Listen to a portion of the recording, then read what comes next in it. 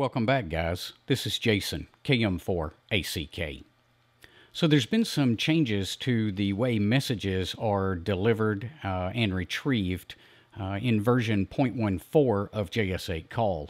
I wanted to take a minute today to take a look at those changes.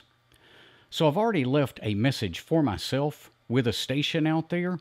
Let's see if we can retrieve that message.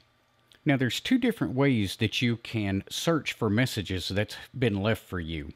The first way is you can come up to All Call, right-click on All Call, come down to Directed To, and then come over to Query Messages. Now, this would ask any station that can hear you to give you a reply if they have a message stored for your station.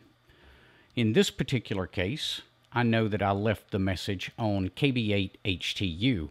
So I'm going to ask him direct if he has any messages to me. So right click on his call sign, come over to Directed To KB8HTU, and then come down to the Query Messages. Do you have any messages for me?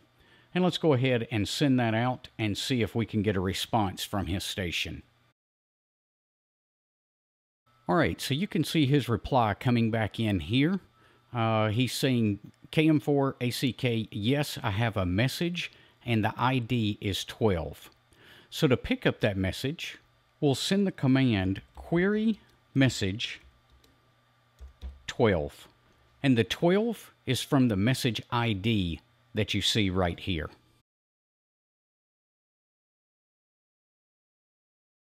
So now you can see that the message has been delivered. We'll get this new message received pop-up box, and you'll also see the flag right here. And my station is going ahead and acknowledging receipt of the message. Now, before you could double click on the flag to see your messages. That doesn't work anymore. What you have to do is right click on it and say View Message Inbox.